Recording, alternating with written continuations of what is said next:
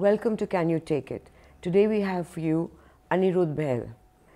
Many people have read his name, but very few, except for mainly journalists and his peers, know him. Starting with your career, it shows elements constantly of adventurism. Are you a serious person? Yes, I am a serious person, but I also have a streak of black humor, you could say, which allows me to survive my seriousness. You said this is your quote, "It started to get too interesting. It's an intoxicating combination, civic outrage and the thrill of chasing a big story." And that element has carried you through all your jobs, all the work that you've been doing. I became a journalist because there was nothing else that I could do. I just had the skill, perhaps, of communication. So journalism is a job for people who can't do anything else. I was primarily at heart a novelist. So I wrote my first novel. At the age of 24, Crack in the Mirror. Yeah, and then I wrote my first novel before I became a journalist. Yes. So I took my journalism because that was the closest way I could support my writing. Bunker 13 was your second one, for which Anirudh got the Bad Sex Prize, and which he was actually delighted with, because there are other authors like Salman Rushdie who refused it. But will you read a bit from your Bad Sex? Here we are. The passage that Anirudh Behl won the Bad Sex Prize for. She's topping up your engine oil for the cross country coming up. Your RPM is hitting a high. I'm not too much of a good rider, actually. To wait any longer would be to lose prime time. She picks up a Bugatti's momentum. You want her more at a Volkswagen steady trot, squeezing the maximum mileage out of your gallon of gas. But she's eating up the road with all cylinders blazing. You're insane. So, and the funny part was that you actually enjoyed getting this prize. You said you went to London, met all your friends, met Sting, who gave you the award. I'm not stuck up about, it was a good opportunity to meet Sting, and it was a good opportunity to go and connect with everybody. There were a lot of authors who sort of take it as an insult, but I never took it as that. Now, you also said the spy cams were fangs. This is your kind of language, your kind of written. Spy cams were fangs. We supplied the venom. We showed you could take on systems of governance. Now, as you know, I researched you and the Tehelka Operation West End quite thoroughly when I wrote my book. Wasn't there an element of just plain fun? I mean, I did criticize you in your book that at one point you became like cowboys. You got carried away with the fun of it, of catching all these people, and you forgot the seriousness of it. No, we didn't actually, for the simple reason that no story has survived has got the kind of scrutiny as this story has had post-independent India. No journalist in India has been grilled for 2 months by 60 lawyers on the stand for a particular story, and the story held up. But then the story held up in all its seriousness. But Anirudh, the criticism that many people have, and I would have given you the same advice then, was to completely ignore the commission. Completely, that we've done our story, you go figure. Because what they did, they succeeded in turning the attention on into an inquisition. Into Tehelka instead of the people who were accused. That was, you see, the Commission of Inquiry Act. You fell into a trap. We fell into a trap, and also they created such an atmosphere that if you didn't participate, as if you had something to hide. So there was an element, as if there was a transparency.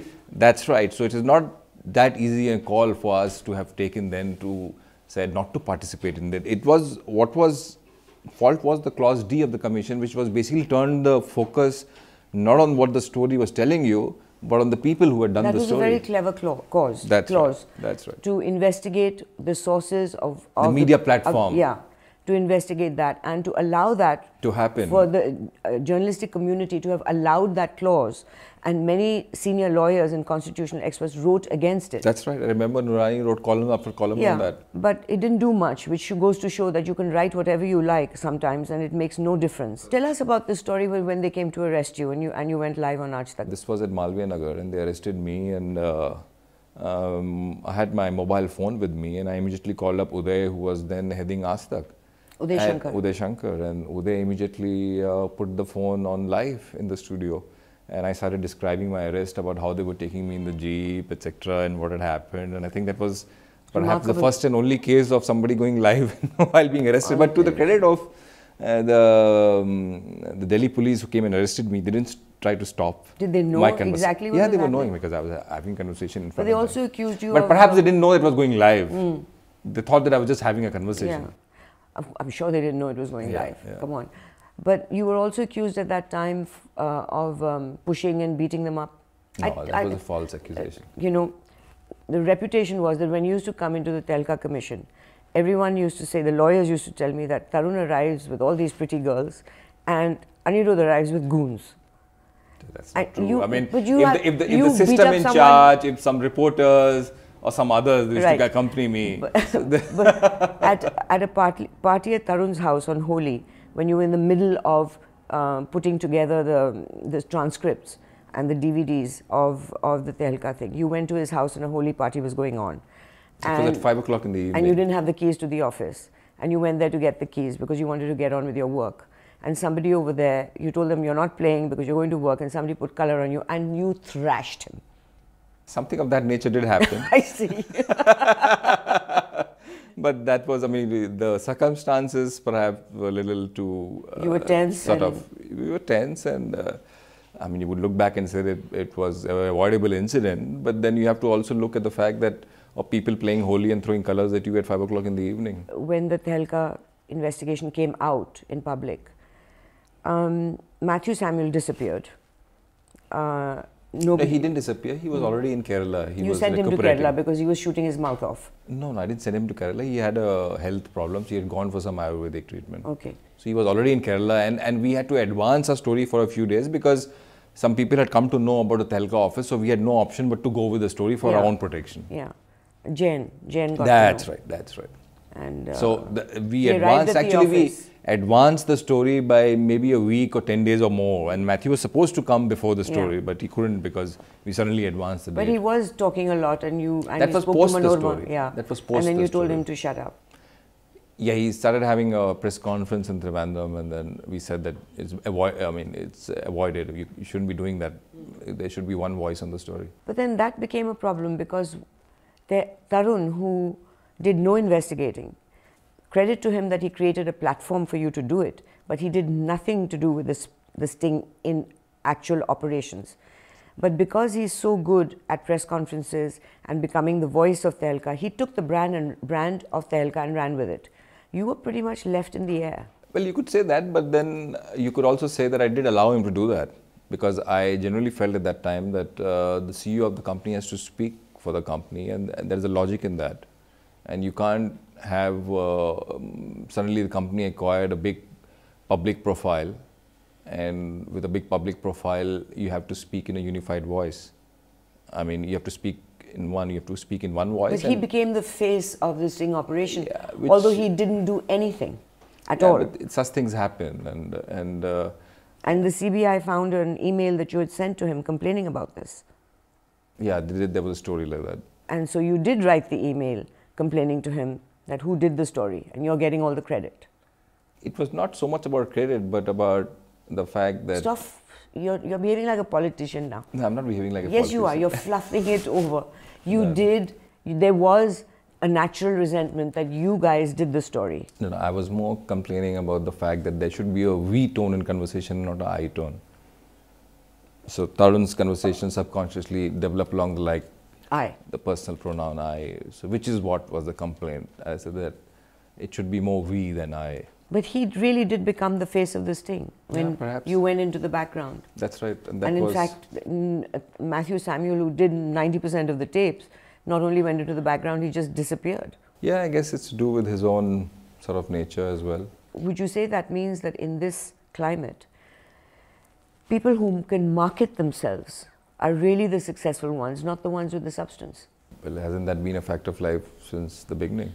No, not really. Because very often in, say, 30 years ago, you had the substance, you did not need to market yourself, and people respected you and heard you because of your substance. Now, unless you have the combination of marketing yourself, things overtake you, which is what happened with you. You look at news television now, and news television right now gives such a prominence to anchors who have no ABC about journalism. Yeah. And so it is that same thing. Yeah. So they all come, actually, I go to these media institutes sometimes for some lectures, and I like to go there and interact with students, and I'm absolutely amazed and saddened by the fact that all of them are drawn by the glamour of journalism, and they want to be anchors, but they don't understand journalism at all.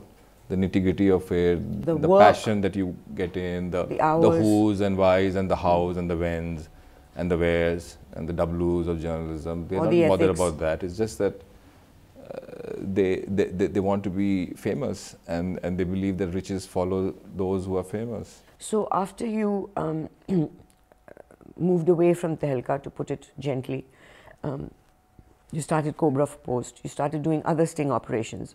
We started the investigative unit. I think this is a misnomer. I personally prefer the phrase undercover stories.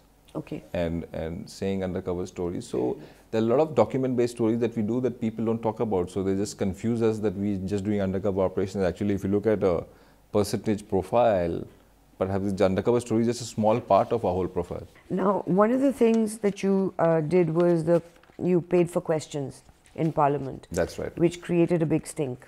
And I think that case has been resolved now. That's you got right. a favourable judgment on that. That's right. In which that the judge ruled that it's perfectly reasonable to do this to uncover corruption in Parliament, and in fact it is your duty to do so. That's right. So those questions that you had prepared, again you went back to your catch-22 obsession, okay, which is tera bachpana nahi jata with your catch-22. That's sort of burned in your brain and heart. Right? We should remember I'm a novelist and my primary impulses are literary. So these are the questions that you wrote. Has the Railway Ministry placed any order for purchase of Usarian electro-diesel engine from Germany? Is the Ministry aware that the Tom Wolfe Committee report in Germany has halted its induction? Then, has the government given sanction for the seed trial of Salinger? Again, another obsession of yours, cotton of Monsanto. If so, has a report been prepared on catch-22 so far? And then the funny one also is, has the ministry lifted the 1962 ban it imposed on the book For Whom the Bell Tolls by Ernest Hemingway, and the 1975 ban on Ken Kesey's One Flew Over the Cuckoo's Nest, and Hunter Thompson's Fear and Loathing in Las Vegas? If so, when the bans were removed? Now, what if there was some literate person who got it? Well, do you really think there are any? No. So you see, just the mere fact, just imagine the mere fact that here are these MPs who are putting in questions in the Indian Parliament, and nobody's even having a look at those questions, or even forget. I mean, the MP might not be a literate person, but he would at least make an attempt to find out, ye kaun hai? I mean, that's a primary, I can understand very well, and it's perfectly logical that an MP from Aurangabad or Gaya or anywhere, I don't expect him to be reading Hunter Thompson or Salinger, but I at least expect him to be asking people who want those questions done, please explain me what it means. And they didn't even do that. Didn't even do that. So that was the basic failure. And for these questions to land up in the Indian Parliament and sort of float around is itself a big sort of, absurd scenario. Well, you've done amazing things with doctors, giving fake certificates and operations and all that kind of thing. But do you think it changes? Do you think it has any impact? Do you think today you can say that in Parliament people will not take money for questions? Do you think doctors who are doing this kind of malpractice have changed or stopped? Perhaps the only thing, the change that I can see is that they're more wary of a sting operation. No, that's not true. That's too cynical an approach. We can't, it's like saying that why should police catch criminals because there'll always be crime. No, I'm not saying you shouldn't do it, but do you think that I think in our society it does have an impact It does have an impact. Recently, we did an undercover story on Delhi municipal councillors, and the whole proceedings are with the Lok Ayukt in Delhi, and it does has an impact on civic polity. Even the Tehelka defense story, it did have an impact in the sense it led to a revamp of procurement methods in the defense ministry, which has something to do with the fact that the current MMRCA deal, the Rafale deal, nobody's questioning it because of those procedures put in place at that time. So it has impacts where you cannot directly correlate a certain story with an impact, but indirectly it does suffuse the system. It does sort of look at the story that we did in Odisha. I mean, every story has an impact, whether it is undercover or a normal story. I mean, just to give you one small Act. It's we did a story about judges in Odisha being allotted housing from the discretionary quota of the minister. That discretionary quota has been abolished in Odisha.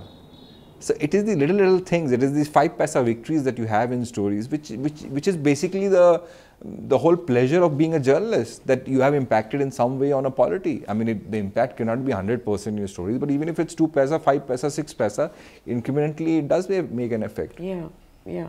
But the thing is that I hear from people who are in the decision-making process, in the same kind of things that you've exposed, they're also complaining that now nobody takes a decision because they're too scared it'll be questioned.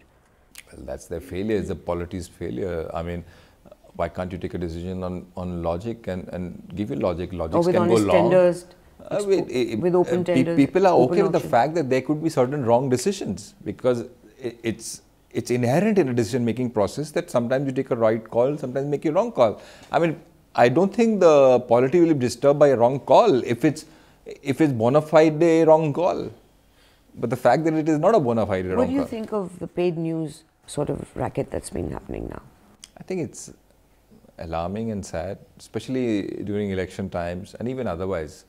Do you think that the way the situation is going, that people now, even idealistic people, have no choice, but they have to take money from anywhere to survive? I think the problem that has arisen is more from the owner side than the professional journalist side. I mean, journalists are not involved in this, except on occasions where I'm hearing in vernacular media that the journalists are being pushed by the owners to do these deals. And some journalists I know have refused, and some journalists have sort of accepted it as a fact of life. If you have a strong journalistic body which opposes it, I think over time it will go away. You have to give them some time, and I think it will go away. Now, at some point, about 2 years ago, was it, when you started this Tony B program? This was more, it wasn't really inspired by Borat, it was more kind of impromptu interviews, Ali G kind of genre. Why don't you interview me as Tony B? You come to this office, how you come? Walking.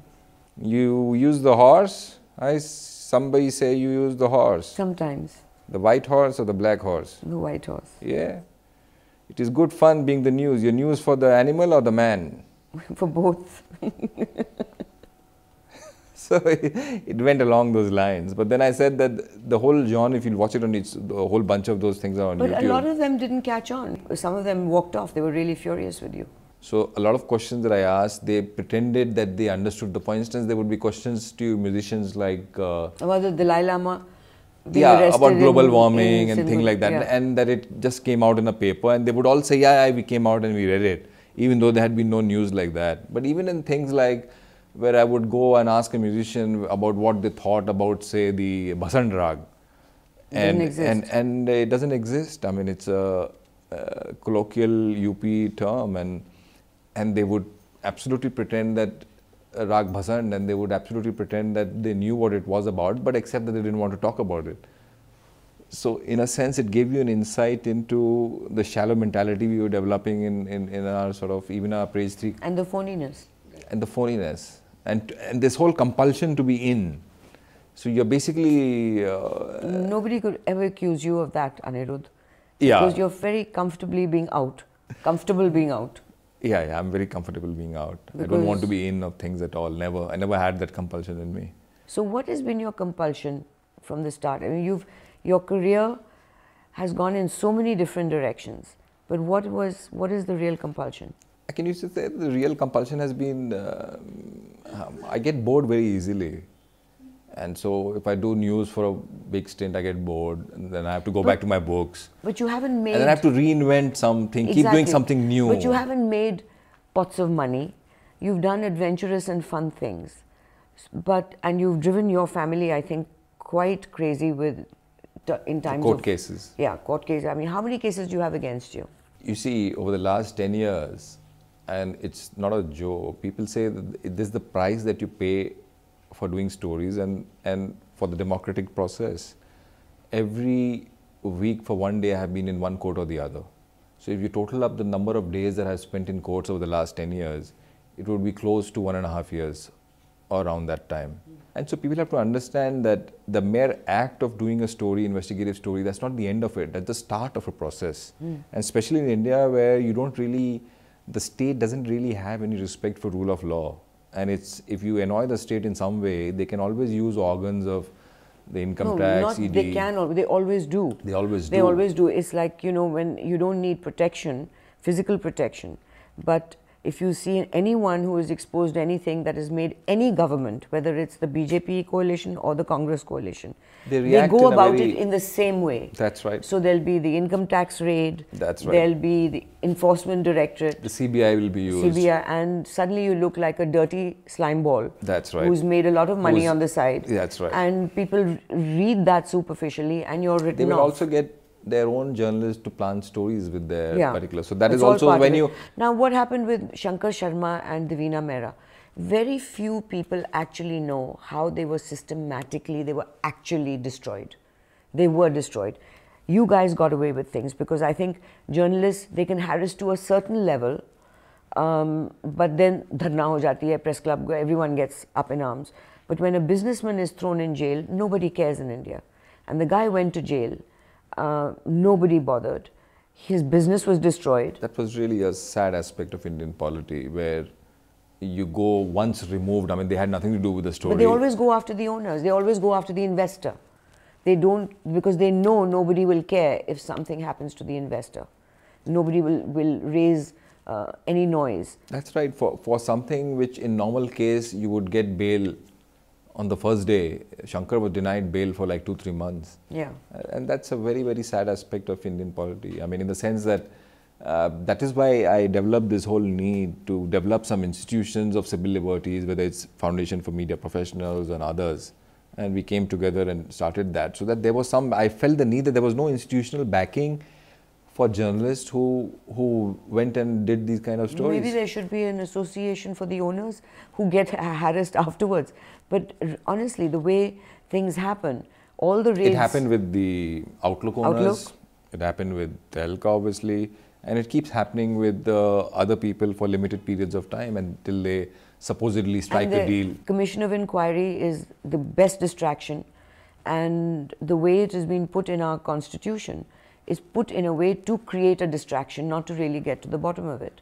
So I think one of the stories I would suggest you start working on is exposing how many commissions of inquiry there have been in every year in every state, and the minuscule number that are actually acted on, and the number of years that we taxpayers have to pay for these commissions of inquiry. I think it's over time we have degraded our institutions, even those that we had created, and I think we should come out of it and now.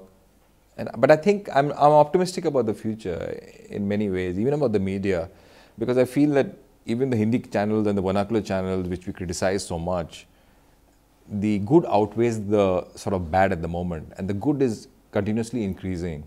In the sense, the kind of accountability they have brought to the system, it never existed before. I mean, they pick up even small things, like they would get hold of a video of a daroga beating up some criminal element to death. But what about the accountability of news organizations? Like the CAG mentioned NDTV and IBN for the CWG ads, which were given without any examination or without spreading it all over the channels. And see, in their audit, they reported that there was wrongdoing over there. So why is it that journalists do not report on others?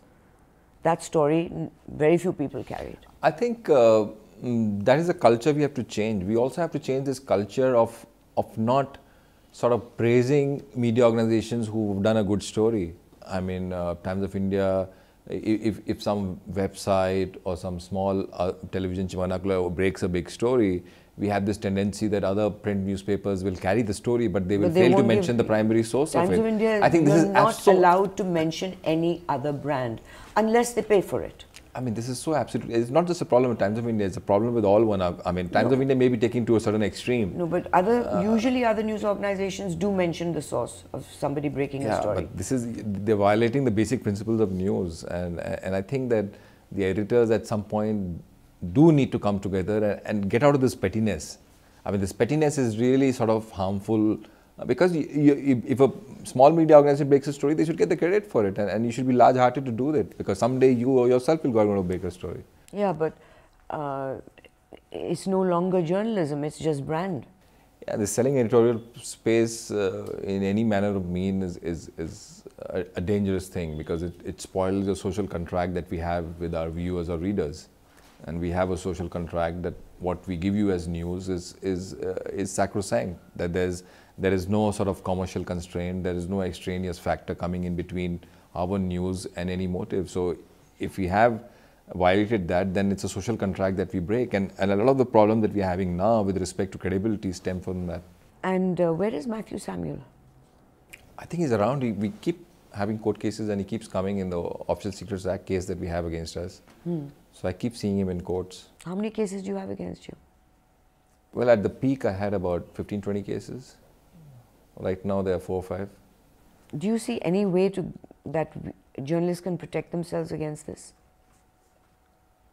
I think we have to do something about criminal defamation in this country. It's outrageous that you have criminal defamation against media. Secondly, the state comes up every now and then with their versions of the broadcast bill, which they try to run as a mouse in order to control the media indirectly.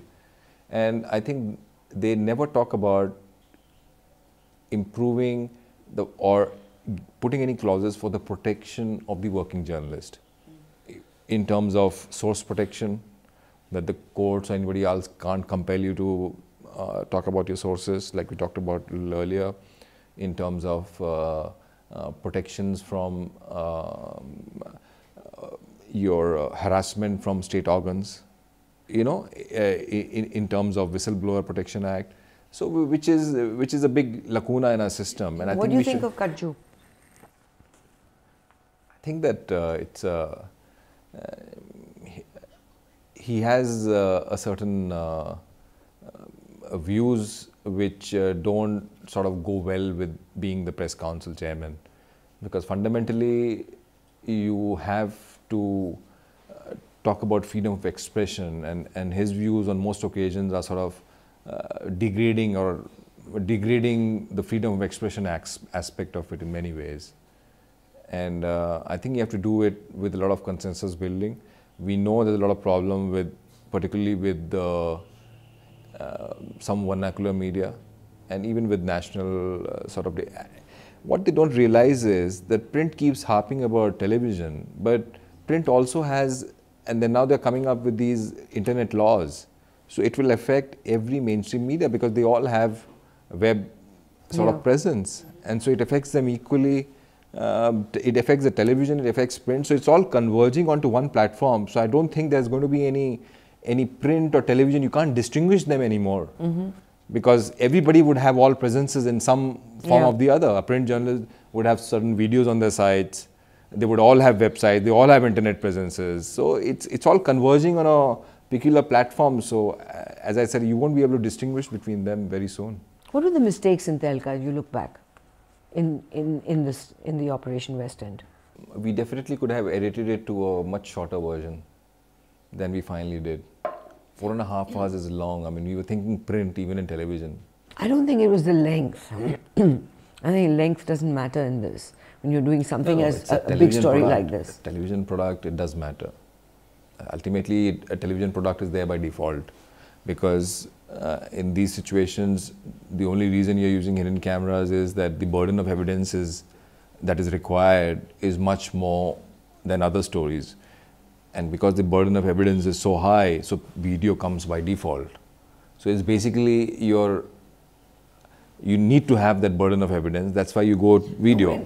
And when you create video, you have a product. When I interviewed Arun Shourie at that time about this, and he had done, I would say, the first sting without a camera. Kamla, yeah, that's right. Kamla, that's right. So when he was editor of Indian Express. And he had at that time informed Chief Justice.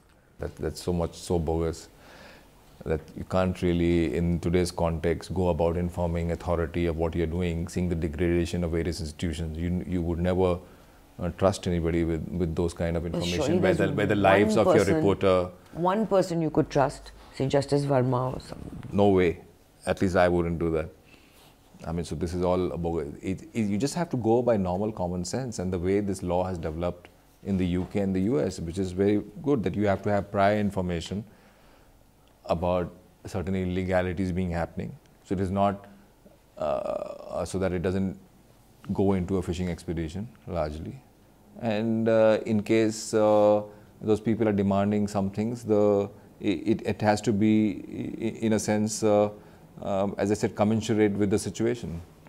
So in that sense, I think if you follow that, and public interest obviously is the overall defining factor, I think you'll be right. I think by and large with journalists, I've seen that if you still believe that breaking the story is the biggest virtue around and you get a thrill doing it, a journalist will always be okay. But if you find that the thrill no longer matters to you, then it's time to leave journalism. I can't imagine it not mattering to anyone. I think there are journalists today who it doesn't matter at all. That's the point I'm trying to make. There are a whole load of journalists that I see who see it as a product, and to them breaking a story is no virtue at all. Honestly, they don't even think of it as a virtue, which is where I'm coming back. You see, because that has failed to become one of their they are content being a face on television, handouts, etc., etc. So, as I said, that there is no longer a virtue right now. It's a virtue with just a few. Thank you, Anirudh. I thought this would be a really funny interview because Anirudh, in real life, off camera, is quite funny. And in this interview, he's been all serious. So I apologize for him. Thank you.